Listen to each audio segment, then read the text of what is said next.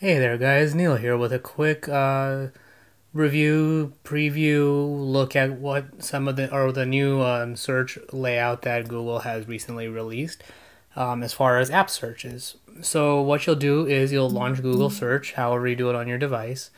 You'll open your search. The new layout I haven't seen for all apps. So for example, I'll do a search for Nova Launcher and I'll get a nice three item or a nice one, basically one row of apps related to my search. Touching the down arrow will bring me more related search results related to whatever I'm looking for. And then if I touch whichever one I want to open, so let's say Nova Launcher, it'll take me straight to that App Store or Google Play, for example, and I can look at whatever more information I want to see. I haven't seen a rollout for all apps yet.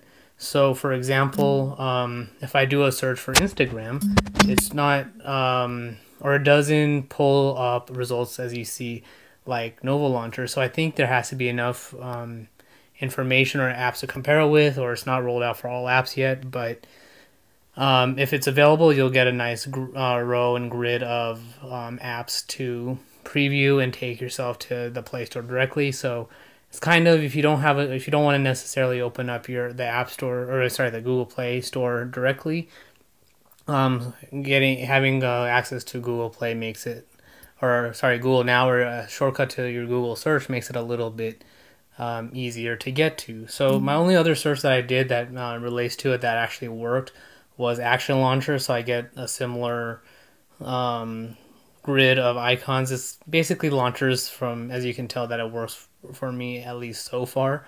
I can, let's say, do a search for maybe Chrome or let's do Firefox, something that's not necessarily launcher or Google specific, and doesn't work for Firefox, so it's probably not rolled out for everybody just yet. But doing a search for Chrome does the same thing, a little bit better information, but probably because it is a Google property. So that's really all there is for that. But in case you're wondering what the grid, or how to get that grid of icons on your search results, that's kind of what worked for me. So I will say results may vary, but at least at the moment that seems to be what works for me.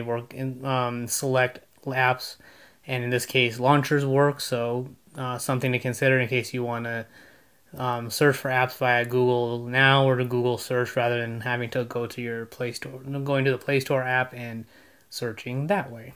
But that's all for this video, so thanks for listening and watching, and until next time.